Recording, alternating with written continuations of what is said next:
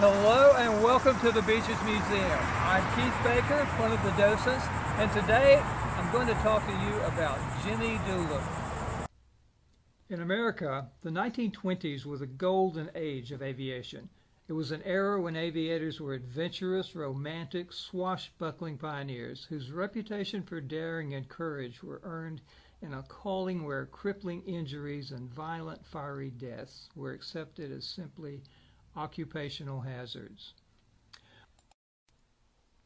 Among them was a product of the aviation section of the United States Army Signal Corps, a lieutenant named James Harold Doolittle, and we'll come back to him.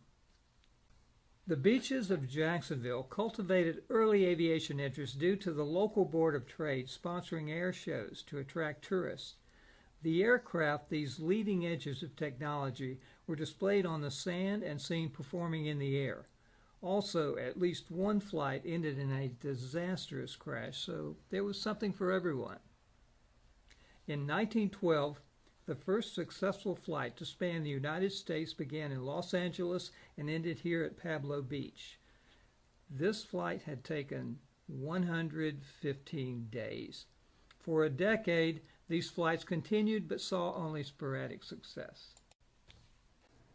Regardless, Pablo Beach was becoming a favorite aviation departure and destination due to its shoreline's wide, naturally hard-packed sand, a hospitable year-round weather, and the east-west latitudes of Jacksonville, Florida, and San Diego, California. Army Lieutenant James Doolittle was known for his exploits in the air when he attempted a transcontinental flight on 4 September 1922 from what is now Neptune Beach. He successfully launched his Great War de Havilland DH-4 biplane and basically flew what would become Interstate I-10 to Kelly Field in San Antonio, Texas.